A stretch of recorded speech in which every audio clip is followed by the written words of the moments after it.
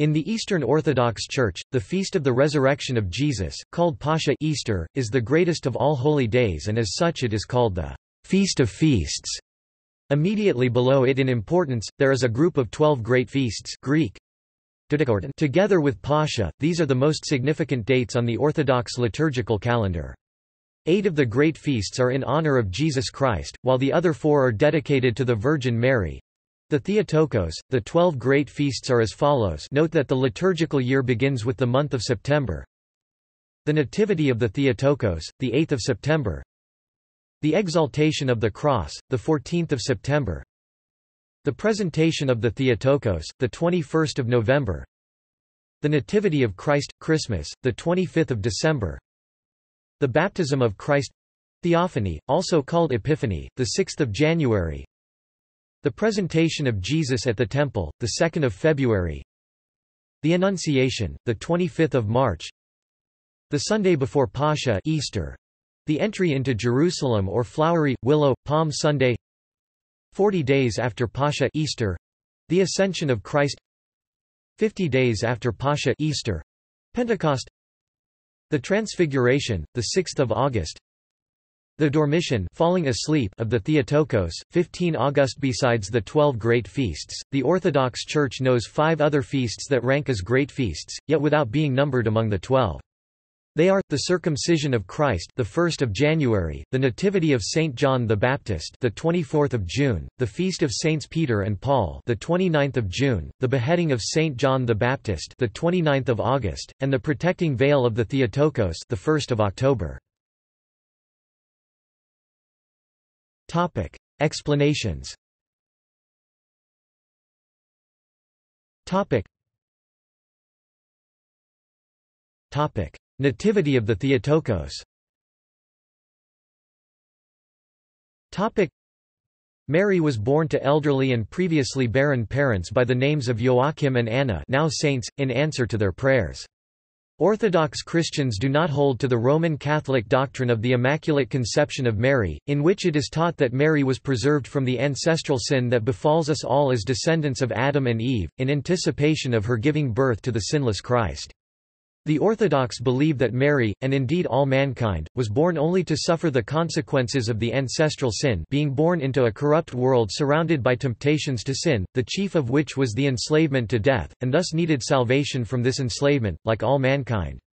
The Roman Catholic doctrine of the Immaculate Conception also recognizes that Mary was in need of salvation, viewing her as prevented from falling into the scar of sin, instead of being pulled up out of it. Orthodox thought does vary on whether Mary actually ever sinned, though there is general agreement that she was cleansed from sin at the Annunciation. Exaltation of the Holy Cross. The Exaltation of the Holy Cross, also called the Elevation of the Cross, commemorates the recovery of the cross on which Jesus Christ was crucified. The Persians had captured it as a prize of war in Jerusalem in the year 614, and it was recovered by the forces of the Eastern Roman Empire, Byzantine Empire, in 629. The cross was joyously held up for veneration by the Christian faithful upon its recovery. Presentation of the Theotokos. According to tradition, Mary was presented to the Jewish temple in Jerusalem as a young girl, where she lived and served until her betrothal to Joseph.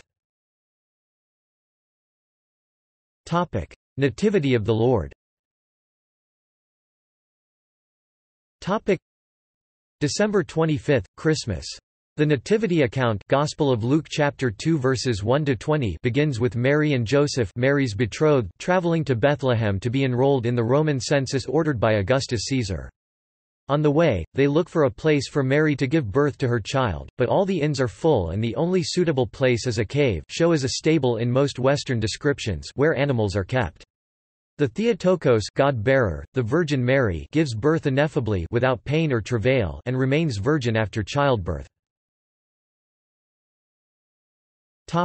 Theophany, baptism of the Lord.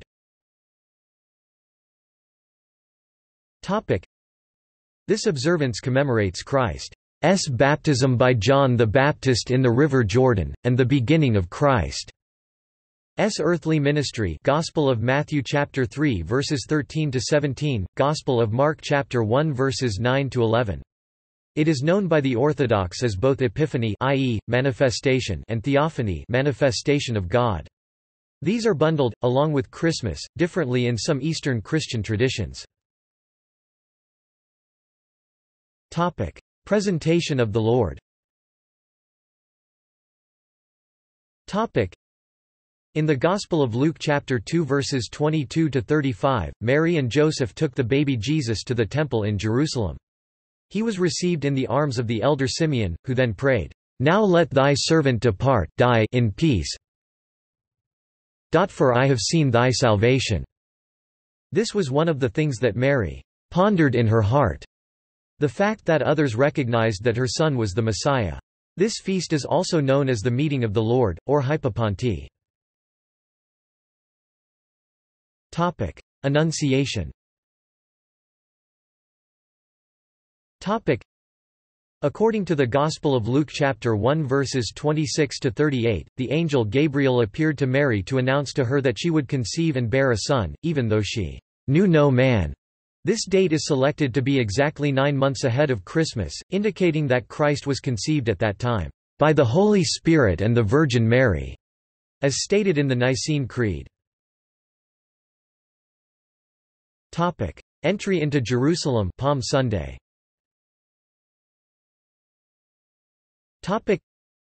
A mere few days before his brutal crucifixion, Jesus was received by adoring throngs at his entry into Jerusalem on the back of young donkey. Gospel of Matthew chapter 21 verses 1 to 11.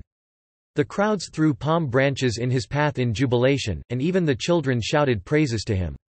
The Orthodox celebrate this day with joy, but with the realization that very sad events are soon to come. Among the Russian Orthodox, pussy willow branches are substituted in the celebration of this event, owing to the lack of availability of palm trees in Slavic climes. Ascension. 40 days after the resurrection, while blessing his disciples, Gospel of Luke chapter 24 verses 50 to 51, Christ ascended into heaven, Gospel of Mark chapter 16 verse 19, taking his place at the right hand of the Father, Nicene Creed. While the disciples were still looking into the air for Jesus, an angel appeared and told them that the Lord would return again in the same manner as they had seen him go into heaven. Acts of the Apostles 1-9-11. Topic: Pentecost. 50 days after the resurrection, on the existing Jewish feast of Shavuot, while the disciples and many other followers of Jesus were gathered together to pray, the Holy Spirit descended upon them in the form of cloven tongues of fire, with the sound of a rushing mighty wind, and they began to speak in languages that they did not know. There were many visitors from the Jewish diaspora to Jerusalem at that time for the Jewish observance of the feast, and they were astonished to hear these untaught fishermen speaking praises to God in their alien tongues. Acts of the Apostles 2-1-11. Topic: Transfiguration. Topic: Jesus had gone with his disciples, later called apostles, Peter, James, and John, also called John the Evangelist, to Mount Tabor. Christ's appearance was changed while they watched into a glorious radiant figure. There appeared Elijah and Moses, speaking with Jesus. The disciples were amazed and terribly afraid. This event shows forth the divinity of Christ, so that the disciples would understand after his ascension that he was truly the radiant splendor of the Father, and that his passion was voluntary. Gospel of Mark chapter 9 verses 2-9. Topic: Dormition of the Theotokos. Topic: The Orthodox feast of the Dormition is analogous to what Roman Catholicism calls the Assumption of Mary. According to Orthodox tradition, Mary died like all humanity, falling asleep, so to speak, as the name of the feast indicates. Catholic theologians are divided on the issue of whether Mary died. Today most would favor an actual death before the Assumption. The apostles were miraculously summoned to this event, and all were present except Thomas when Mary passed from this life. She was buried Thomas arrived 3 days later, and desiring to see her one more time, convinced the other apostles to open her tomb. To their surprise, her body was not there. This event is seen as a first symbol of the resurrection of the faithful that will occur at the second coming of Christ. The event is normally called the Dormition, though there are many Orthodox churches with the name Assumption. In Greek, dormition is chymesis, coemesis, falling asleep in death, from which the word cemetery derives. See also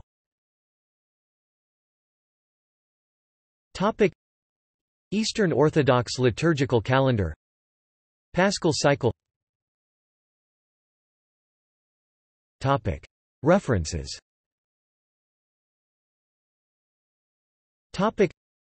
Icons of the Church Year, Orthodox Church in America. Accessed October 15, 2007. The Major Feasts of the Church, Greek Orthodox Archdiocese of America. Accessed August 23, 2017. Feasts of the Church, Greek Orthodox Archdiocese of America. Accessed August 23, 2017. Further reading.